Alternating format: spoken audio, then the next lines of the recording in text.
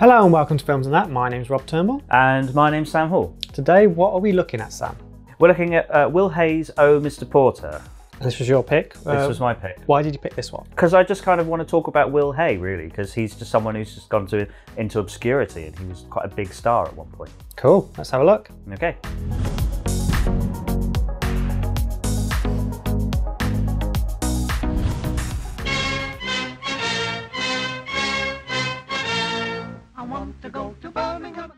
A train station master gets lumbered with a seemingly impossible commission but tries his best to make it work. Is the station really cursed, or is it just he's totally incompetent?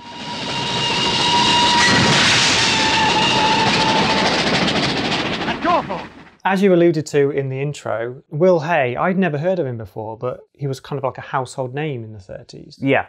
He's revered as a kind of comic genius, particularly like people like, I was watching a documentary Ronnie Barker was doing, where he was just saying about how incredible and influential he was to his kind of style of comedy.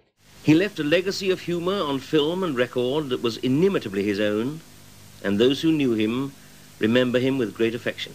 So hearing Ronnie Barker talk about this kind of made me understand how important he was to the development of comedy, because then two Ronnies were then very influential to other people. So it's where comedy got its start in Britain, I would have thought. Because before this, you wouldn't have had any kind of means to distribute comedy nationally, would you? Dr. Twist, you have earned the gratitude of the entire French nation. Oh, it's very nice of you to say that, but really the credit belongs to the boy. Oh. So just a summary of who Will Hay was. So he was a bit of a prodigy. He was a music hall comedian, if you don't know what music hall comedians are. They were kind of like a type of comedian that mainly did stage theatre stuff. It was usually a variety type show with sketches and character comedy. Like a good example of someone, George Formby, probably nobody's heard of George Formby, have they? No, but this is the thing, like I've heard of George Formby, but I've not heard of Will Hay. So like, why do you think he wasn't so, his name isn't known now, whereas people do know George Formby even a little bit? It serves you right, you shouldn't have joined, it jolly well serves you right. It serves you right, you shouldn't have joined, you might have been sitting tied. Maybe George Formby was just even bigger. I mean, could you think about like Charlie Chaplin as well, was another British comedian who, of course, he worked big in Hollywood, and Stan Laurel as well. Interestingly though, Charlie Chaplin and Stan Laurel were all part of the same sort of group that were taught by this guy called Fred Karno. Will Hay collaborated with this guy as well. Fred Karno is actually the guy who popularised the custard pie routine, believe it or not. The one that's still used by like Mr. Tumble today. So did he start off with his kind of school teacher character, is that right? Yeah, that was one of the more popular earlier characters that he had, yeah. But I think that's where his continued character that appeared in subsequent films, they would just sort of change the job role a bit, and it's always the same character. It's somebody who, like at some school teachers, are very good at feigning authority and looking like they know what they're talking about, but really they're not as good as they think they are at doing it. And you know, people are sort of cottoned on to the fact that they're actually a bit incompetent and they don't know what they're doing. And that's the kind of basis of his character that reappears in all of his films, really. What's he want? New station master. Got a nasty cough, hasn't he? Never mind about my cough. You show a little more respect to your superiors. And put that back where you got it from. And take your cap off. And you. Oh, Mr. Porter, did Will Hay write this? No, interestingly enough. Yeah. I wouldn't be surprised if he was involved in... He must have been. Yeah, because there's consistency in his films with the kind of the writing. It's based on a story. Fuck. Forgot this guy's name. It was Frank something. Not him. Mr. Porter. This is relevant, by the way. This is all staying in, by the way. Cool. Well, I'm editing this one. So it's based on an original story by a guy called Frank Launder or something like that, who also wrote The Lady Vanishes and a film called like The Night Train to Munich or something like that. So it's a guy that seems to specialise in writing stories about trains. Quickly, let's get into the story, because it's not really that important, but Will Hay has been kind of... what's his name in this? It's William Porter. His sister is embarrassed that he's got a job as a wheel tapper, and she insists he needs a better job. We don't think it conforms with our dignity to have a relative of ours tapping wheels. We've never had a tapper in our family, have we, Willie? Well, there was Uncle Joe. He manages to get a job as a station master at a station in the Northern Ireland border. It's a really like remote location. Really remote location. It's called Buggleskelly. Station that isn't well looked after. No one really visits it. So he's been placed in charge. No one really visits. Like literally, there are no trains or something. Yeah. The next train's gone. What do you mean, next train's gone? There's no sense in that. It's like saying that the last train that came in hasn't... Hasn't what? Well, hasn't gone. Don't argue with me. Come out, let me in. So William Porter has aspirations of making the station great. Yeah.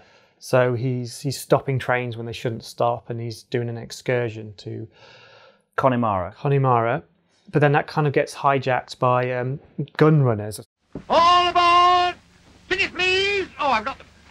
Hey, what's that? You can't take luggage like that on an excursion. Oh, those are the goalposts. We always take our own. Oh, I see. Oh, that's all that. This film didn't strike me as a kind of coherent narrative. It felt like a series of sketches, didn't it? It felt like, oh, now the characters have got to do this situation. It's all about the situational comedy. Yeah. So they've got to move these train carriages and then hilarity ensues or whatever. Then next, they've got to decorate the station and hilarity ensues. That's not the way to spell it. There are 2 L's in Kelly. Can't do that. 13 letters. Unlucky. Oh. Well, take one of the K's out. Nobody will notice. So I think it's Windbag the Sailor was the first film where he introduced his 2 side characters who ended up being played by the same 2 people, Graham Moffat and Maud Marriott, who play the younger character, the younger portly character. Cheeky Fat Boy, I think is Cheeky the Fat official Boy. name. Yeah, Albert is the character's name. And then Maud Marriott's character called Jeremiah Harbottle in this. I'm not sure if he was called Jeremiah, but he's always called Harbottle. And he's like the old man character, but I looked and he was like 50 at the time. And he's like 4 years older than Will Hay as well. I'm pretty sure they did him up a bit. They know that they are incompetent a lot of the time, yeah. whereas Will Hay tries to be above that, but he is the same level as them. Yeah. Like, there's a particular scene where the old man is like stealing chocolate or something from a machine, and then he leaves because Will Hay has kind of like chastised him for doing this. Then as soon as he's left, Will Hay does the same thing. Oh yeah, and things like this keep on happening. Yeah, throughout. So he's just as bad as them, basically. Yeah. Like they're not frightened of him or anything, but he seems to manage to convince them to do what he says. They seem to be cottoned on to the fact that he's an idiot. Yeah. But they go along with it anyway and end up becoming his like minions.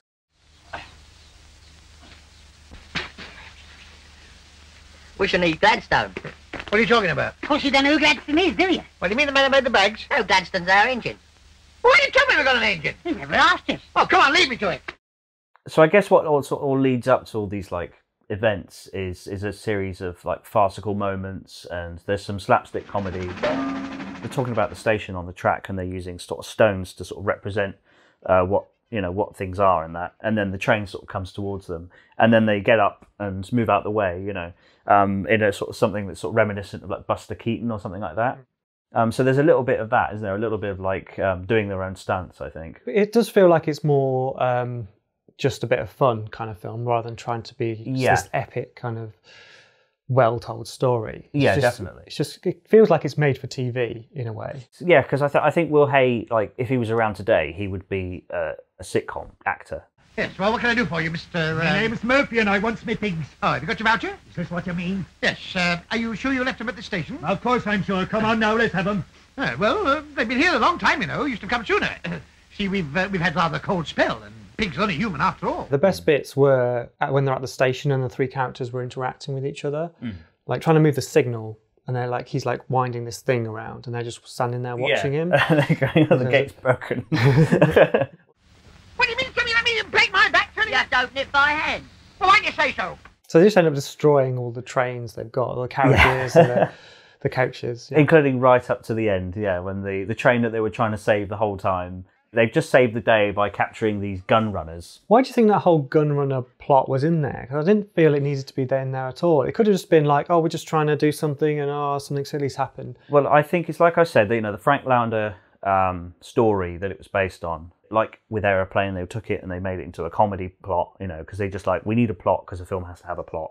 That's the way I see it anyway. It just smack of someone trying to write an actual story and then it being changed. So yeah, I do agree with you there. Yeah. But yeah, that does lead to the big set piece of the film is when they're at the windmill. Yes. So they get locked in the top of a windmill for some reason, and then they try and get out by going down the sails of the windmill, and they just end up kind of spinning round.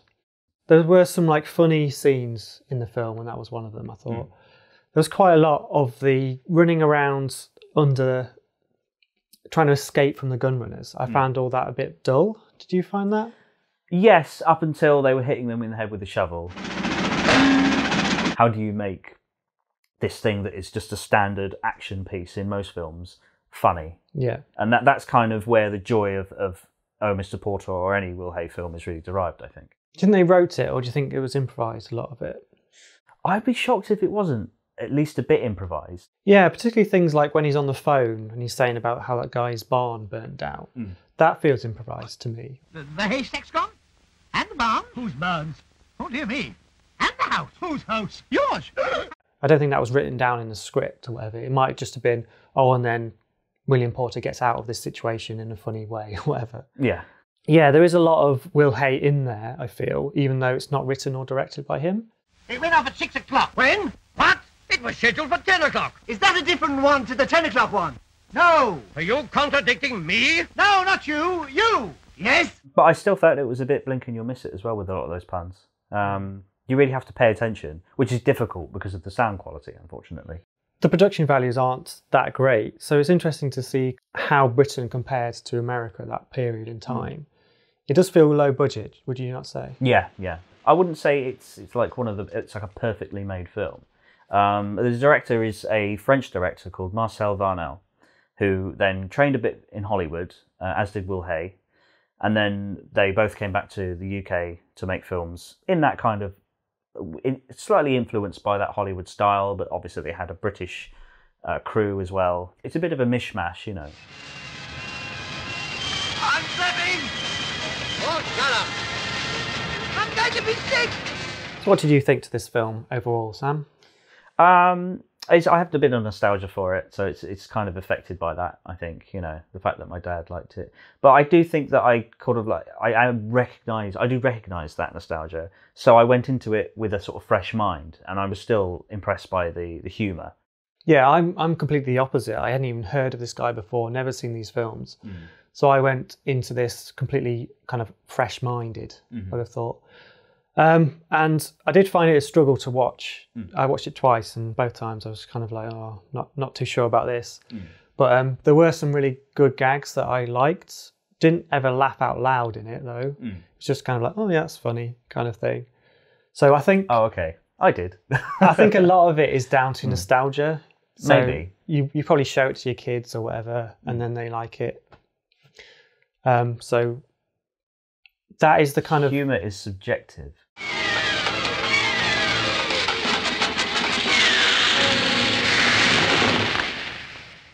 A lot of the people who like him probably liked him at the time, and then they're just nostalgic for it. It's not really something that translates too well today, obviously. I just love British comedy, so maybe I'm blinded by that fact. Well, British comedy does tend to be about people who are failing, who aren't very good at what they're doing. Yeah. There's nothing funny about someone being successful at something. We relate more to people who are failures, I think, and whereas Americans, they can't let go of that American dream, and everything they do has to be about that American dream, and to the point where it's called realist. When people fail. Yeah. With here it's just everything. Here, you can't destroy these. Why, they're company property. Destination boys. Look, Belfast, Tipperary, Dublin, Cheltenham. Oh, you can burn that one. Okay, that's it for this time on Films on That. Thanks for watching and subscribing. We'll see you next time. Goodbye.